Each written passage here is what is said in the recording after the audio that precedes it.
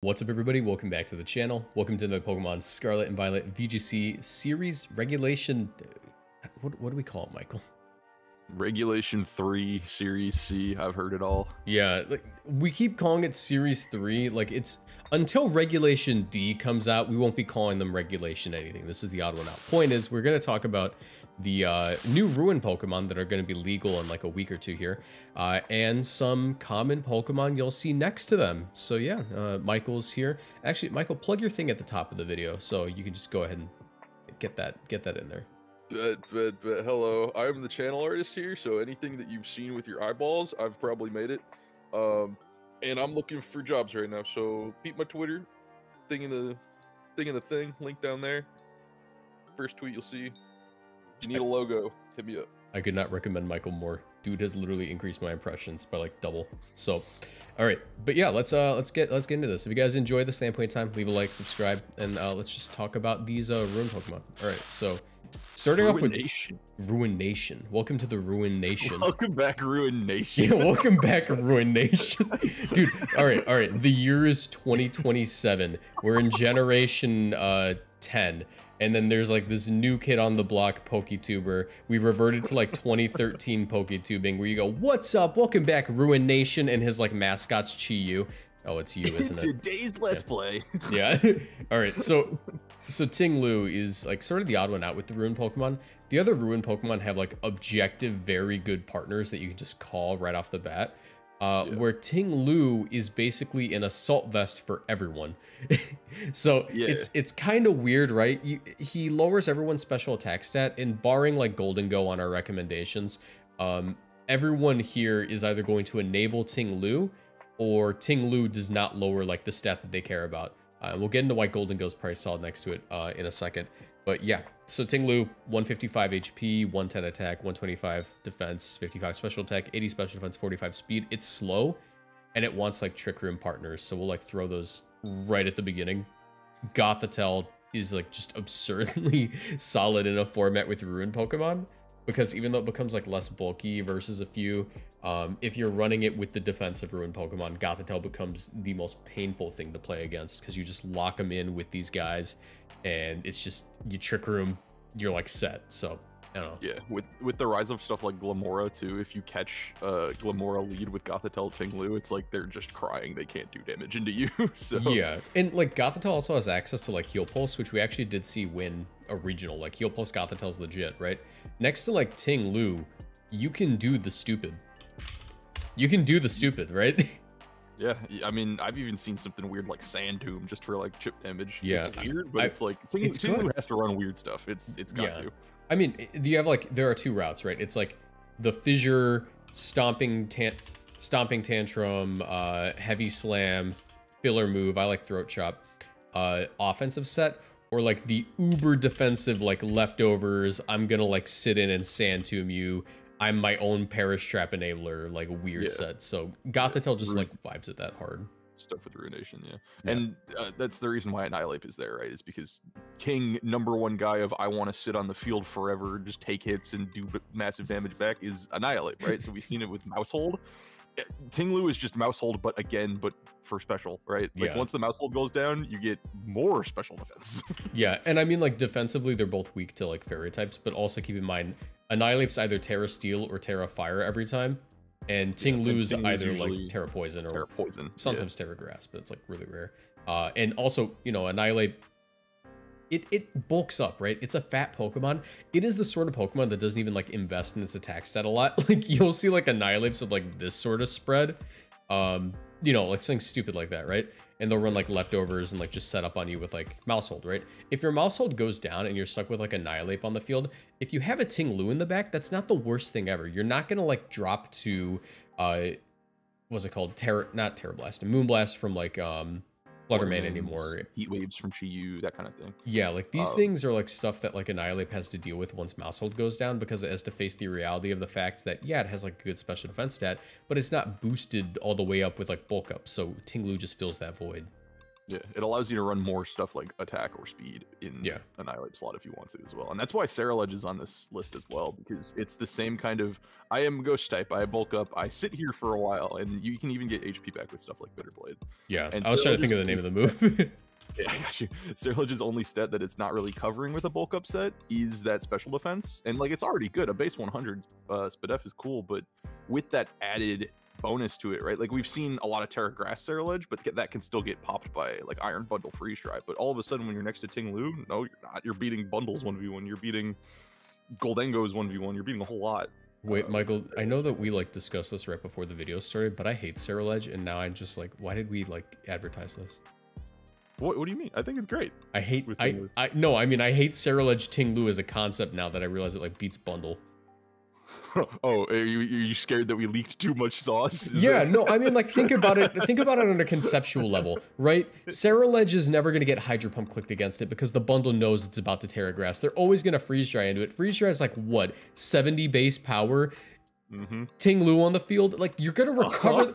You're not dropping. It doesn't drop. Yeah, I mean, Scarlet took off for that reason towards the end of Series 2, right? So, like, it makes more sense for it to do the same thing at the end of Series 3. I don't even know how they would... How do they even build this thing? What do you do? Like, just... Keep it walk. I don't know, but a lot of HP. That's all I know. Yeah. All right, but yeah, no, Scarlet, solid combo. And indeed, like, it's sort of for the same reason as, like, Ting Lu. Like Gothitelle. It's just like a Trick Room mon. But it also has access to, like, Follow Me and, like, these tools that you would really want. Trigger Room, and then like a filler move. Sometimes Dazzling Gleam. I like Psychic still. I'm kind of lame. I still like Psychic. But yeah, it's mostly just like an enabler for Ting Lu to be able to do stuff under Trick Room. Like it's a weird Pokemon. With Ting Lu, we had to make a lot of stretches. And like the only like real 3 that we think are like actually like the definitive Ting Lu partners are these guys. But Indeedee is like acceptable, and Golden Go is like, it's not mouse hold, but it works. Yeah, it's the same concept as Annihilate. Yeah, even though you're lowering like the special defense stat, like, or the special attack stat, like you can still nasty plot. Yeah, I mean, how many people are running like super bulky Golden Goes, right? Yeah, like everyone. Golden Go also works for Wo-Chien, which is the next guy, which I think we should go to. Like if you want to swap out anything for Wo-Chien, Azumarill and Fluttermane are like the same concept here, so just assume one of those is actually Golden Go. But yeah, Wo-Chien. It's weird. It's like worse defensively typing wise than Ting Lu, but functionally is so much better because of a few things. It has a physical defense boost, a sky high special defense stat. Well, not physical defense boost, but it drops everyone's attack stat, right? A sky high special defense, a really good HP, already like good defense. If I remember, I forget what the actual number is. They like calculated at the beginning of the gen, but like the defense becomes effectively just a little bit higher than the special defense with Tablets of Ruin active. But 137 or something. Yeah, but like the only real like moveset you really see on Wo-Chien is like leftovers. Sometimes you'll see Citrus. I don't think that's good though. You'll see like leftovers, Leech Seed, and then whatever moves you need to fill the 2 things. I like knockoff. Sometimes people will run Foul Play. Like you always basically have a dark move, and then like your last move is almost always Pollen Puff. Like that is just an absurd. Pollen Puff is what makes Wo-Chien so good on this style. Because Wo-Chien next to something like Arcanine, right? Next to something that is like bulky but still takes hits throughout the course of a game. That's what Pollen Puff is for, to keep it alive. Wo-Chien plus Arcanine hard beats every Dondozo team. Like I've not seen a single Dondozo. Yeah, you land a Will-O-Wisp after an Intimidate, and then you like Leech Seed stall them. Like Terra Grass Dondozo might pick up a little bit to not lose to Wo-Chien, but even then they're still gonna have to take like Pollen Puffs. They're taking Pollen Puff damage. Tablets of Ruin, Intimidate, Will-O-Wisp. Your physical attacks are doing 5% maximum. Like it's crazy. Yeah, and like Terra Fairy is also a really good defensive Terra type for Wo-Chien. You can sort of like get the justification from the fact that we saw, I think it was like Ashton Cox's Brute Bonded at Orlando was actually running Terra Fairy. Same typing, like defensively, it covers a lot of things. You're not weak to fighting types anymore. You take like neutral from everything. You're no longer able to be boosted on by Dondozo. So like just, this is a hard Dondozo answer. I don't think I've ever lost to Dozo with a Wo-Chien on the team. So like it's just solid. With Terra Fairy, it's like, are you going to get hit with a poison type anyway? The answer used to be no, but now there's one specific poison type that's picking up on a lot of usage right now, and that's Glamora, which is also a good Wo-Chien partner. The Toxic Spikes I mean, if Wo-Chan's gonna slow the battle down to a crawl, you can still get a lot of mileage out of the game, like, and getting damage per turn in something like Mortal Spin and Toxic Debris. So yeah, and you can just sit on the field, right? Like, think about like the Pokemon that like typically beats Glamora. It's not really Iron Bundle as much because a lot of them do run like AV, right? So if you want to run like Assault Vest Glamora with like a decent amount of like physical defense on it, you can do like Spiky Shield, Mortal Spin, Sludge Bomb, Earth Power stuff. And as long as Wo-Chan's in the field next to it, you should be able to Mortal Spin on a Palafin, and then they're just kind of stuck. Because Palafin, it sometimes runs Leftovers, but Leftovers isn't going to save it from, like, just the consistent damage output of, like, a Leech Seed and a Poison. Like, Wo-Chan, I think, is going to be the face of Stall. Like, yeah, it's just an absurd Stall mod. It feels like Celesteela, but actually Grass-type. yeah, like Glamora can afford to just like be on lead and intentionally die, drop its Legos everywhere, and then like Wo-Chen in the back anchors it down. Yeah, with all the Toxic Debris up. Like, no, like I think Glamora Wo-Chen is like one of the most solid cores in the format at the moment. And also just defensively, weak to ground moves, yummy ground moves, dirt, mud, you know. yeah. Gothitelle, same concept as like Ting-Lu. It's a Trick Room mon, but also like the way that you get rid of Leech Seed is either your Glamora and you Mortal Spin, or you switch. Gothitelle just says, nope, you're staying in on the field. And while Gothitelle is usually like the Heal Pulse user, now it's Wo-Chen, so your Goth just like never goes down with like Fake Out, Protect, Trick Room, and like Psychic.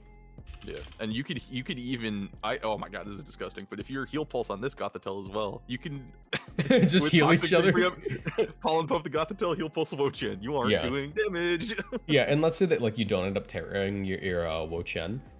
Like Gothitelle doesn't have like the lowest special attack set, and you tend to run at least like 4 special attack in like your Gothitelle if you have like any speed in it, because you're just kind of forced to. So like being able to hit like Iron Hands with Psychic still does a decent amount. And then you just like Leech Seed stall it and you just wall it out anyways. Because Iron Hands has to set up on Wo-Chen to KO it. It just doesn't do it otherwise. Yeah. Alright. Azumarill and Fluttermane here are on this as well. Just to say Perish Song. They're the same thing. They're Perish Song. Yeah. This is Wo-Chen with Perish Song. Same kind of thing as the Glamora Toxic Spikes. Like it's Wo-Chan's best thing is that it controls the pace of the battle. And so if you're controlling the pace of the battle to 3 turns from now you're dead, yeah, it could do that. Yeah, no, it's just very basic and just defensively. I don't like fire types.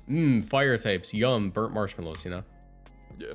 All right. Next so those one. Those are the stall guys. Those are the stall. Somehow VGC has become stall and singles has become incredibly hyper offense. So go figure. Kind of flip on its head. Yeah. But doesn't mean we don't have our fair share of insane offense in Chien-Pao. You want to talk about what he does? This is disgusting. This guy. Yeah. I hate this thing. This of the 4 ruins, this is my least favorite to use, but only because it's like it feels like it plays dirty with Sword of Ruin. Dropping everything's defense on the field allows you to spam priority moves with Dragonite's Extreme Speed, Palafin Hero's Jet Punch, Scizor's Bullet Punch, Mimikyu's Shadow Sneak. And you know what's funny about all of it? Indeedee Armourouge on paper should be able to deal with this guy, but literally all you do is run Focus Sash and Ice Spinner on the turn that they go for Trick Room, and then your Dragonite can still click moves, and so can your Chien-Pao. Yeah.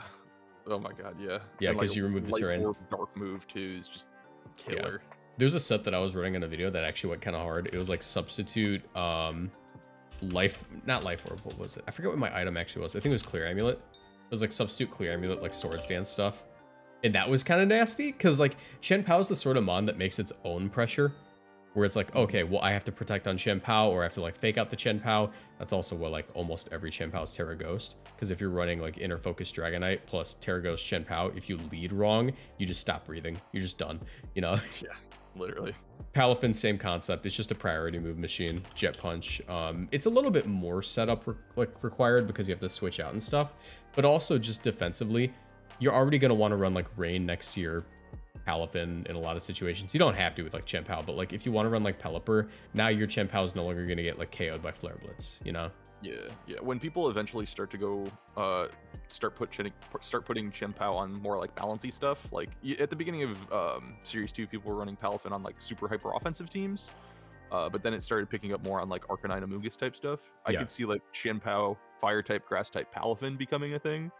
So it'll be played more like that eventually. But for right now, it's priority guys like this, like Scizor. Yeah, Scizor here is just like a metagame call. Roaring Moon is a little bit of a prediction. It's usually like Terra Flying and like Booster Energy, Tailwind stuff, sometimes Dragon Dance. With Chen Pao, obviously you're speed tying with Flutter Mane, which isn't great. Actually, a lot of things speed tie with Flutter Mane this gen. It really sucks. So being able to have a Pokemon that could like Tailwind next to it, and you like guarantee survive a hit. This guy's got a good special defense stat. You Terra Flying Tailwind. Next turn, you just KO stuff. It's just solid. And also, Roaring Moon, like, if this thing gets intimidated, it feels like it doesn't do anything without setup. At the very least, Chen Pao enables it a little bit more. So, like, Acrobatics can actually KO something for once. Yeah, and it gets more mileage out of its booster energy. Plus, it's not using its defense stat anyway, so it doesn't care next to being next to Chen Pao. Yeah. And here we have Mimikyu. Life Orb Mimikyu, staple. Like, just a staple. Neil. Right? Hi, Neil. You watching the video? Hi, Neil. So this dude is obviously just very solid for a few options. You hit things with Shadow Sneak if you really want to. You hit things with Play Rough if you really want to. But the real value it brings is it like patches the Dondozo matchup for Chen Pao, because Dondozo is a little bit rough for it if you're not running like Sacred Sword and they're already at like half health. So being able to just click Curse. Even then, Sacred Sword doesn't even do more than like 48 max. So yeah. And you just have the Trick Room option too. Like and you have a Roaring Scissor Moon, right? Same concept as Roaring Moon too, of like it doesn't need to care about its defense getting lowered because Disguise makes it take the hit anyway. So yeah, so those are the guys. Mimikyu is a little bit of a stretch. I think the rest are pretty solid. Last one. All of these have at least one stretch the more I think about it, except for like Wo-Chen, because that one's so developed that... Oh, we didn't even talk about Garganacl on Wo-Chen, dude. Garganacl honestly can fit on most of these, I think. Yeah. The coolest part. Before anyone comments down below, if you already commented, like, why didn't you talk about Garganacl? It's like the ultimate Stallbon. I hate you. Yeah. It's on all of them. That's why. Yeah, that's why. All right. Chi-Yu. This is the other one. The other hyper offense. My favorite. I know I hate the cat, the Chen Pao, but I love this one. I don't care. If you haven't faced this, you haven't played the game. Like I believe you have never installed Pokemon Violet or Scarlet on any device or opened up Pokemon Showdown. At the first Chicago local that was Series 3, everyone in Top Cut was Chi-Yu Flutter Mane. Because it's so solid. All right. It's so good. You wanna scarf your Chi-Yu? Go for it. You wanna specs your Chi-Yu? Go for it. You're just hitting things. You want to Life Orb your Flutter Mane? You want to specs your Flutter Mane? Yeah. Just doesn't matter. As long as you're Terra Fairy, you're gaming. You get so much free reign over what you want to do with Chi-Yu. It's crazy. Like, I've seen Leftovers. I've seen Safety Goggles, Scarf, Life Orb, Specs. You can do anything with Chi-Yu, it feels like. And next to Flutter Mane, it's the same thing with the items, right? Like, you get to tailor how you want to make it. And Flutter Mane, Gothitel's down the line, but Chi-Yu Flutter Mane Gothitelle is just like the Perish Trap Core at the moment. So yeah, there's that. Other mons that just forces kills.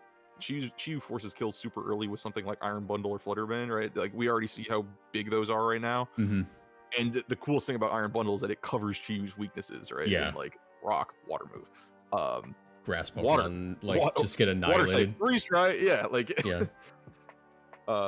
And so, like, taking KOs early and then forcing something like a Perish Trap endgame or like a Nasty Plot endgame with or just Chi-Yu Dondozo, dude. Like, just bring in Dondozo after something drops. Yeah, literally. You just win. So yeah, Iron Bundle. Iron Bundle was weird because you would sometimes see like Life Orb Iron Bundle at the beginning of the format before they realized that like Booster is just like optimal or even Covert Cloak. Now you just have the Life Orb passively. And it's not like you were taking a Dazzling Gleam anyways, Like, it doesn't matter if you drop your Spit Off on this guy. He was already dropping. Yeah, it's the Roaring Moon thought process on Chen Pao, but for Iron Bundle instead. Dude, are you ready for Sash Cartana plus Chi-Yu? Oh, actually, yeah, that actually sounds cool. I like that. Right? All right. Amoonguss, sort of like a similar thought process. You beat Palafin, because Chi-Yu doesn't like Palafin. It doesn't like Palafin, no, This one, I advocated for Amoonguss on this, especially next to Iron Bundle, is because, like, with Chi-Yu, if you ever get a Nasty Plot off, nothing lives. So redirection next to Chi-Yu, I could see something like Mousehold Chi-Yu or Amoonguss Chi-Yu taking off, because if it doesn't matter that the redirector dies, because when you bring out something fast like Iron Bundle with Icy Wind, all of a sudden you're threatening what is already a strong Icy Wind next to a +2 boosted Beads of Ruin Chi-Yu that can also afford to Terra type into something offensive. Like, that's crazy amounts of damage you're outputting. So dude, this mon's crazy. Gothitelle, same thing. Yeah. Also the reason why, right? Like everything I just said there with the Icy Wind +2 heat waves. Also why Garganical might pick up more in usage again, because wide guard's a thing. So yeah, get rid of the and you can have your own guard. Everything. You can have your own guard too. Get rid of the Garg check, and then okay, well, yeah, I'll bring in the Garg. Yeah. Send him in. release the rocks. All right, Meowscarada is our metagame call for this one. It's just another grass type. It hits on the physical side. It has the option to Trick Room, I guess. I don't know, but it's Flower Trick. You know, it does Flower Trick. You want to be hitting water types. Yeah, that's really what this slot is saying. Is like, hey, physical guy that can hit water types is nice. Wait, yo, hear me out. Ooh, it's not cool. Right? Yeah, that's an option. I mean, what do you do? Ooh, just like fake tears. Does it get that? Oh my god. That's kind of crazy. Michael, we gotta stop advertising things. All right, we gotta stop breaking the format. Yeah, we did not disclose one of the things we discovered before recording this because we want to try it on our own. Thank you all for watching. Thank you all for watching. The sauce is secret. This is public sauce though. Call it the crock pot sitting out in your counter. You know, Michael linked down below. Great. Yeah, dude. We got the San Marzano tomatoes. A Chi-Yu swimming in the pot. He doesn't mind. It's already hot. All right. Thank you for watching. If you guys enjoyed, leave a like, subscribe. Make sure you check out Michael's Twitter and everything. Link down below. Hire him. He needs more work. And we'll see you in the next video. Bye.